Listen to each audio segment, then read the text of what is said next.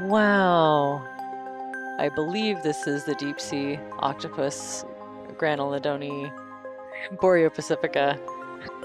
I wonder if they might be guarding a clutch of eggs. Sometimes they kind of hang off of the sides of rocks like that when that's what they're up to. So she's just clinging on, and we can barely catch a glimpse of the eggs beneath. You can almost see, can't tell if it's shadows or something moving around in there. They'll kind of adhere to parts of this rock and dangle a little bit, and I think she's just, you know, occasionally gently blowing water over them to keep them supplied with fresh water and protection.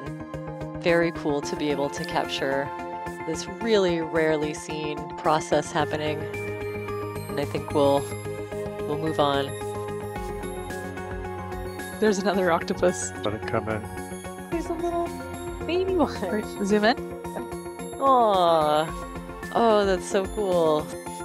So we've seen the mother octopus, a couple of them guarding their clutches of eggs, and now this one, less than 10 centimeter wide juvenile baby deep sea octopus.